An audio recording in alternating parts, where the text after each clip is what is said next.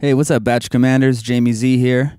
Want to show you all the cool automation tricks that you can do with batch commands in Pro Tools HD.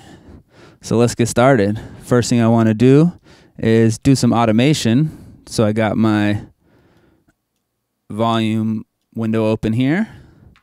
And first thing I want to do, we just want to preview automation. So I'm going to hit preview automation down here.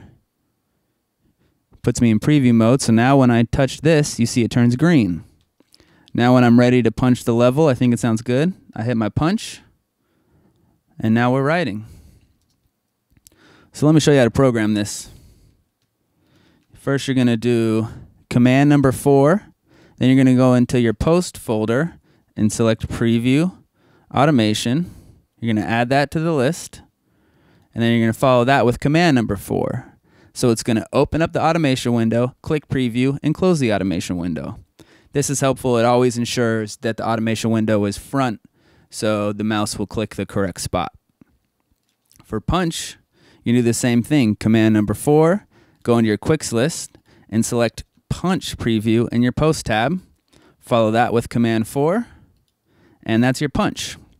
Now we want to write to selection, so we're going to do command number 4, go into your quicks list, search for write to selection, add that, finish it with command 4, and now if we highlight, I'm going to hit play,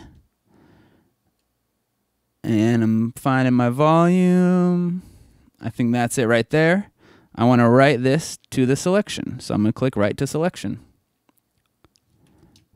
Hit stop. It's going to ask me, are you sure? And now I wrote to the selection. Let me add a break in here. The next one we'll add to next break. So we'll do command number 4, manual write to break, write to next break, followed by command 4. So now we're recording. You got the volume. I'm going to write to next break.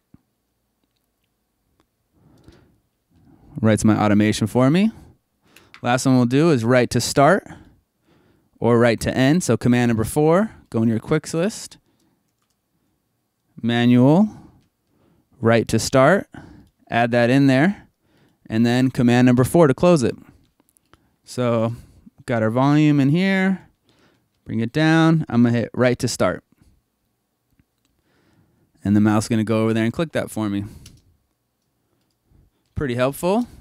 So now we're in here, and we want to write to end. There you go. Automation batch commands. Hope you dig it. Bye.